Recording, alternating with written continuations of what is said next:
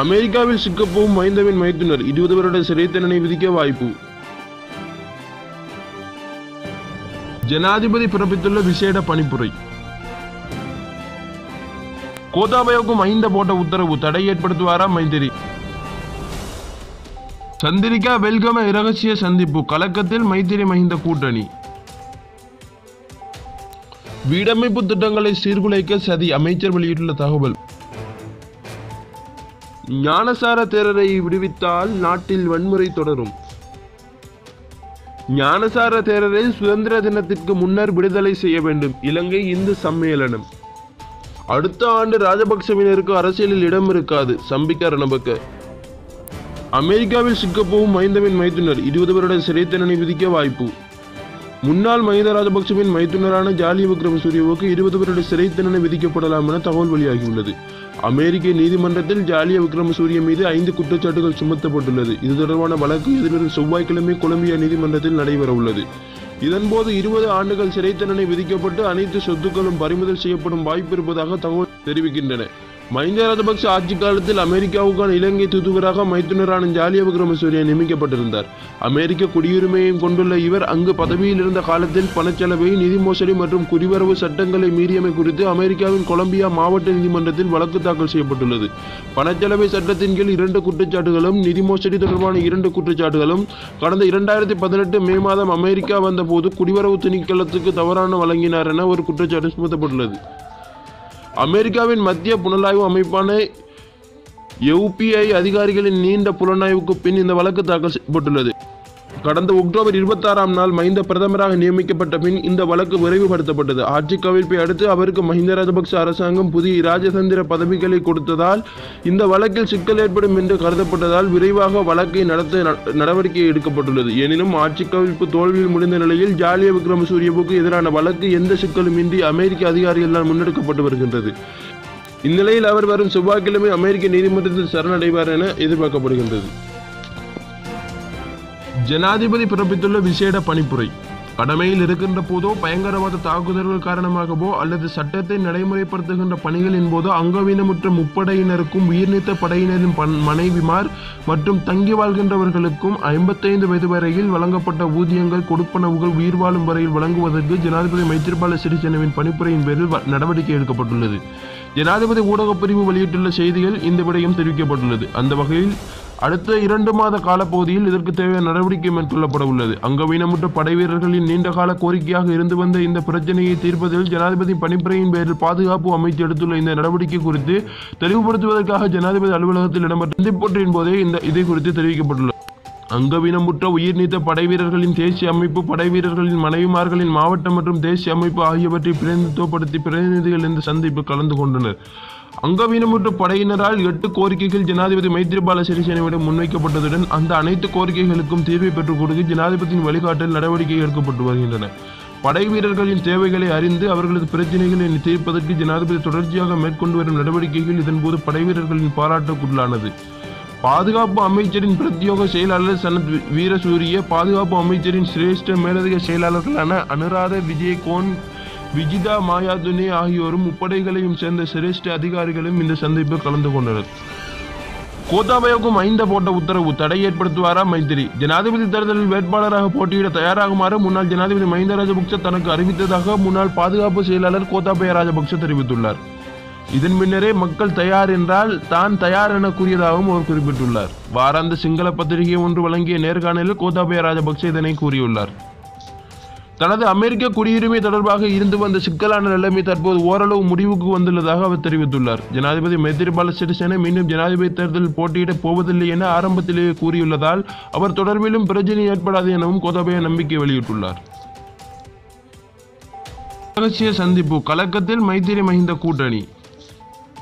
முன்னாள் ஜனாதிபதி சந்திரிகா பண்டாரநாயக்க குமாரதுங்க மற்றும் நாடாளுமன்ற உறுப்பினர் குமார வெல்கம் ஆகியோருக்கு இடையில் இரகசிய சந்திப்பு நடைபெற்றுள்ளதாக தகவல் வெளியாகியுள்ளன. ஸ்ரீலங்கா சுதந்திர கட்சியை மீள கட்டியெழுப்புவது தொடர்பிலேயே இந்த சந்திப்பின் போது பேசப்பட்டுள்ளதாகவும் தெரிவிக்கப்படுகின்றது.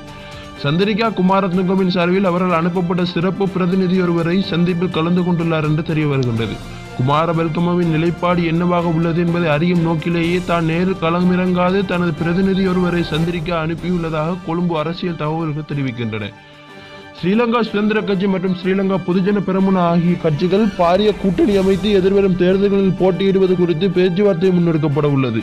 இதனால் சுதந்திர கட்சியை பாதுகாக்கும் நோக்கில் அந்த கட்சியை சேர்ந்த சிலரை இணைத்துக் கொண்டு சந்திரிகா குமாரதுங்க நடவடிக்கைகளை எடுக்க உள்ளதாகவும் அறிய முடிகின்றது. இதனிடையே சுதந்திர கட்சியின் தலைவரான ஜனாதிபதி மைத்ரிபால சிறிசேனவின் தலைமைத்துவத்தை நாடாளுமன்ற உறுப்பினர் குமாரவேல்கம கடுமையாக விமர்சித்து வருகிறார். இவ்வாறான நிலையில் குறித்து இருவருக்கும் இடையிலான சந்திப்பு மைத்திரி தரப்பினருக்கு கடும் அச்சத்தை ஏற்படுத்தியுள்ளதாக கொழும்பு அரசியல் வட்டாரங்களில் இருந்து அறிய முடிகின்றது. வீடமைப்பு திட்டங்களை சீர்குலைக்க சதி அமைச்சர் வெளியிட்டுள்ள தகவல். மக்களுக்கான வீடமைப்பு திட்டங்கள் முன்னெடுக்கப்படும் போது சிலர் அதனை சீர்குலைப்பதற்கான சதியில் ஈடுபடுவதாக வீடமைப்பு நிர்மாணத்துறை மற்றும் கலாச்சார அலுவல்கள் அமைச்சர் சஜித் பிரேமதாச தெரிவித்துள்ளார். இங்கிரிய நிமலகம பகுதியில் நிர்மாணிக்கப்பட்டுள்ள மாதிரி கிராமத்தை திறந்து வைத்து உரையாற்றிய போதே அவர் இதனை குறிப்பிட்டுள்ளார். தொடர்ந்து பேசிய அவர், மாதிரி கிராமங்களை அமைப்பதற்கு நிதி ஒதுக்கப்படுகின்ற சந்தர்ப்பங்களில் முறைகேடுகள் இடம்பெறுவதாக கூறி மக்கள் மத்தியில் போலியான வதந்திகள் பரப்பப்படுகின்றன. எனினும் இதற்காக ஒதுக்கப்படுகின்ற நிதியில் பல இலட்சம் ரூபாய் பெறுமதியான இடங்களை மக்களுக்கு இலவசமாக பெற்றுக் கொடுப்பதுடன் முழுமையான வீடுகளை அமைத்து சுத்தமான குடிநீர் வசதியையும் பெற்றுக் கொடுக்கப்படுகின்றன. அத்துடன் மின்சாரம், வீதி புனரமைப்பு உள்ளிட்ட உட்கட்டமைப்பு வசதிகள் ஏற்படுத்தி கொடுக்கப்பட உள்ளதாகவும் அமைச்சர் சஜித் பிரேமதாச இதன்போது மேலும் குறிப்பிட்டார். ஞானசார தேரரை விடுவித்தால் நாட்டில் வன்முறை தொடரும். நீதிமன்ற அவமதிப்பு தொடர்பில் சிறை தண்டனை பெற்றுள்ள கலகுடாத்தே ஞானசார தேரரை விடுதலை செய்ய ஜனாதிபதி முனைகிறார் என்ற செய்தி பாரிய சர்ச்சையை ஏற்படுத்தியுள்ளது. ஏற்கனவே ஞானசார தேரரை விடுவிக்க கோரிய கடிதம் ஒன்றை பௌத்த சாசன அமைச்சர் காமினி விக்ரம பெரேரா ஜனாதிபதிக்கு அனுப்பி வைத்துள்ளார். இதன்படி அவருக்கு பொது மன்னிப்பை வழங்குமாறு கோரப்பட்டுள்ளது. தமக்கு கிடைத்த பல கோரிக்கைகளை கருத்தில் கொண்டே இந்த கடிதத்தை தாம் ஜனாதிபதிக்கு அனுப்பியதாக பெரேரா குறிப்பிட்டுள்ளார். இந்த நிலையில் ஞானசார தேரர் இலங்கையின் சுதந்திர தினத்தன்று விடுவிக்கப்படுவார் என்று ஜனாதிபதியின் சகாக்கள் தெரிவித்து வருகின்றனர். ஜனாதிபதியும் இது தொடர்பில் பொதுபல சேனா அமைப்புடன் பேசியுள்ளார்.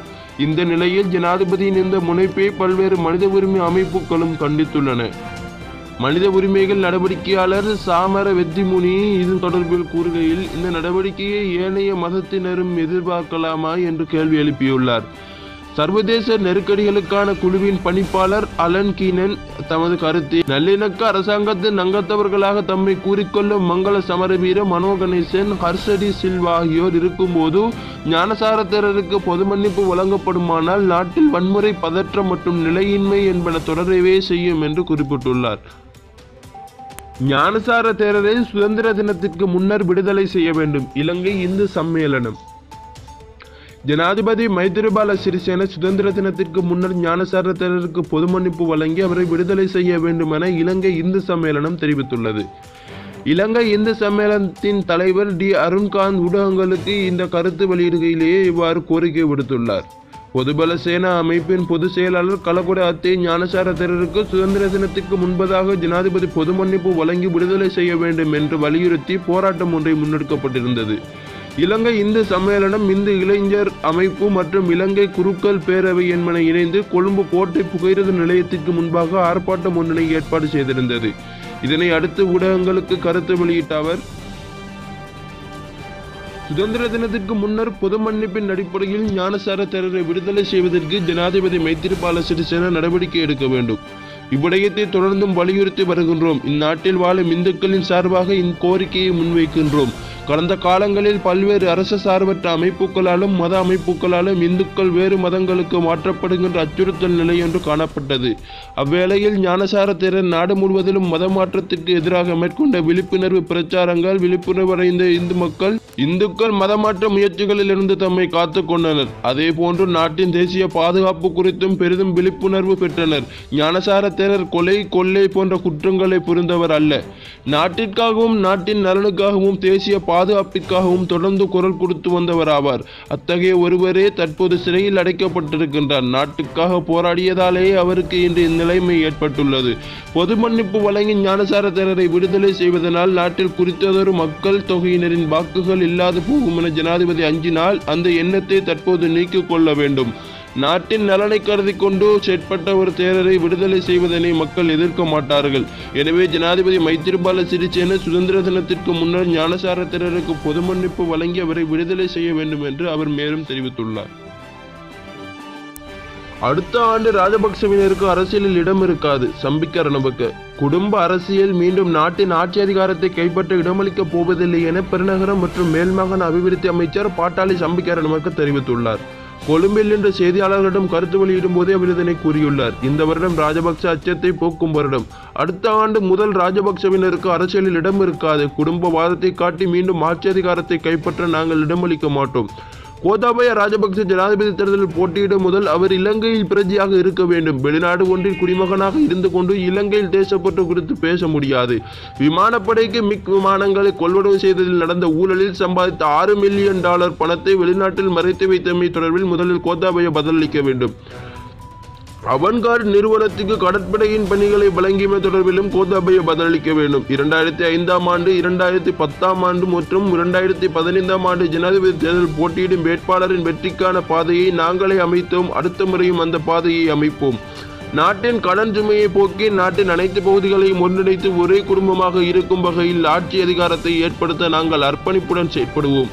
அதேவேளை அரசியலமைப்பு சட்டம் தொடர்பாக பொய்யான பீதியை ஏற்படுத்தியுள்ளனர். மாகாண சபைகளுக்கு அதிகாரத்தை வழங்கி நாட்டை பிரிக்கப் போவதாக மஹிந்த ராஜபக்சவும் கூறியுள்ளார். மஹிந்த ராஜபக்ச அரசியலமைப்பு சட்டம் தொடர்பான விசேட நிபுணர்களின் அறிக்கை கொண்டு வரும்போது அது சிறந்தது. தற்போது கொண்டு வந்தால் அது தவறு. இப்படியான வஞ்சனையான அரசியல்வாதிகள் மக்கள் அடையாளம் கண்டுகொள்ள வேண்டும். முதலில் மஹிந்த ராஜபக்ச தனது ஆட்சியின் போது கொண்டு வந்த திஸ்ஸ விதாரண அறிக்கை மற்றும் சந்திரிகா காலத்தில் அவர் கையுறுத்திய அரசியலமைப்பு சட்டத்தை வாசித்துவிட்டு சமஷ்டி பற்றி பேசுமாறு நாங்கள் கேட்டுக்கொள்கிறோம் என்று சம்பிக்க ரணபக்க தெரிவித்துள்ளார்.